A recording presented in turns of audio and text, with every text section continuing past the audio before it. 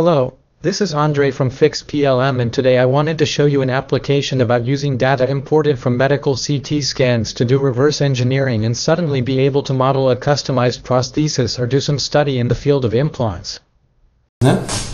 Well, the software that I'm going to use to process the images coming from the exam is this Unveiling. It's a national software and it allows us to import files, comp-type projects, which are medical images, coming from tomography and other exams that slice the geometry and create this type of file. So I'm going to import. To import I just need to point to the folder. Inside it will look for all the images that exist to import this data. At that moment he is loading these images in a used and intelligent way so that the exam is consistent with what was done. So here I have a preview of the images he has here regarding the exam. I can see that. But none of that interests me here. What I really want is for him to import this geometry, generating a 3D visualization of it for me. 3D visualization of this for me.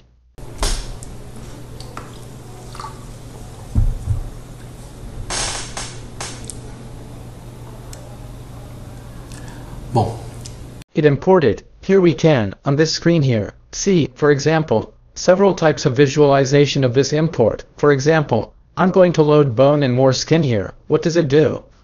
It loads a three-dimensional model assembling those layers of the exam that are used to do the study. Analyze any pattern that you have from the exam. Let's show this other brilliant call, which is precisely what interests us the most, which is all this bone part here. Well, without taking too long here, I'll move on to the next step, which is to create a 3D geometry on top of this visualization. So I'm going to create a geometry. I wanted a medium quality here, for example, and if I give OK, what will it do? It will start generating this 3D surface over this view here. So he's loading, he's creating this surface.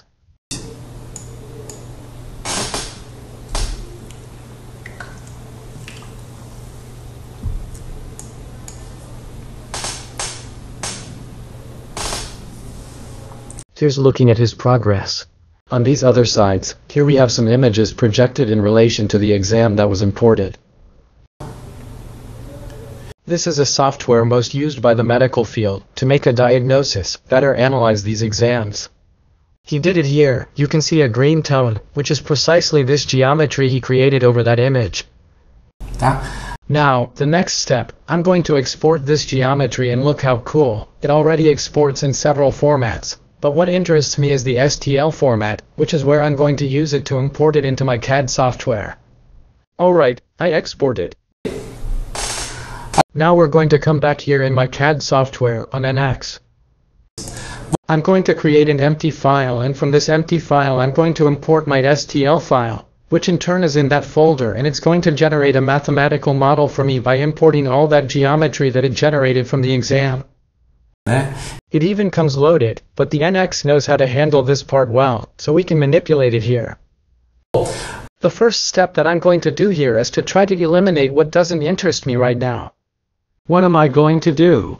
I'm going to use the reverse engineering module, which is even loaded. It's here, and then I'm going to divide this STL to leave on the screen what interests me. So I'm going to take this STL and I'm going to ask to divide this border here and keep this region here. So here it will do what? It will eliminate the region of the model that I am not interested in and keep that region that I would like to work on. This eliminated that region over there.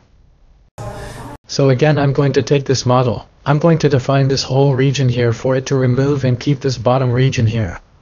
Beleza. Beauty, it's eliminating. Okay, now I have the part that interests me. Just to illustrate, I'm going to create a geometry over this image, this STL, using a feature in NX called Rapid Surface.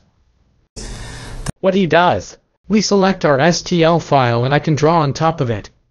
So, for example, I can define points. So, for example, I'm going to define a curve passage here. I'm going to click OK and I'm defining these curves and it will project these curves onto the geometry.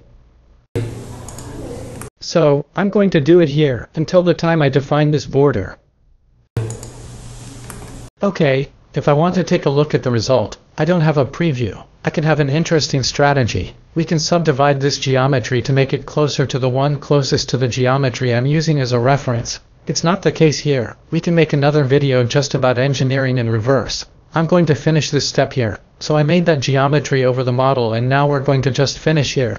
Let's make a thickness to show that that is the exact geometry. So I have it here, as if it were 1. I can do a little finishing just for us to show how it would look. And then I can be working on this geometry, detailing it, doing all the modeling part, okay? Well, that's basically it. I just wanted to show you this resource for us to manipulate images coming from software in the medical area. I hope it was interesting for you. Until the next video, a hug.